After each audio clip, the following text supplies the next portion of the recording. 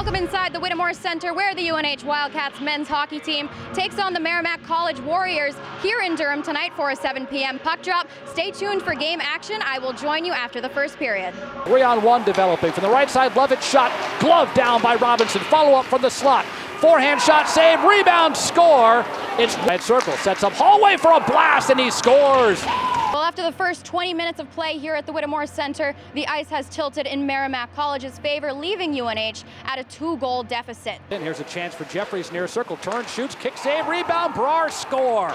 Walsh onside. Great pass the other way. Shot, score. Vanel from the left circle. Merrimack College has found a way to double their lead against the Wildcats, now leading 4-0. Physical period between those two teams, but the Wildcats knew that this was going to be a competitive game coming in. Left circle. Forehand shot, save. Rebound, Jeffries jabbed at it, but the right pad of Robinson cut off the post. It's it up. He'll skate in right side. He cuts inside. He shoots. It hit the post.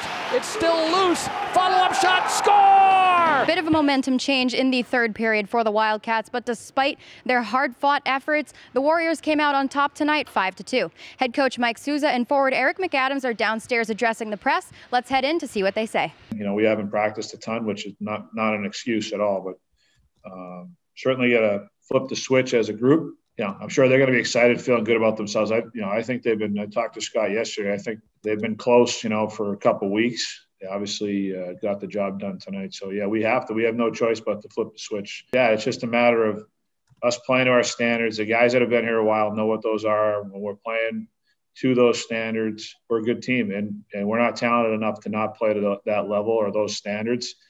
And when we don't consistently, it shows. The way we played in the third, I thought we were on our toes, and we were getting good bodies. We were getting pucks low and shots to the net. And we got to continue that to the drop of the puck tomorrow and continue it for 60 minutes too. Again, we need to play to our identity all the time. Doesn't matter if it's Olympic or a smaller sheet, but tomorrow will definitely be more physical with a smaller sheet, and there's going to be shots from everywhere. So you got to be ready at all times. The Wildcats are back in action to complete the second game of the home-and-home series tomorrow afternoon at 4 p.m. at Lawler Arena against Merrimack College. For UNH Wildcat Productions, I'm Natalie Norrie.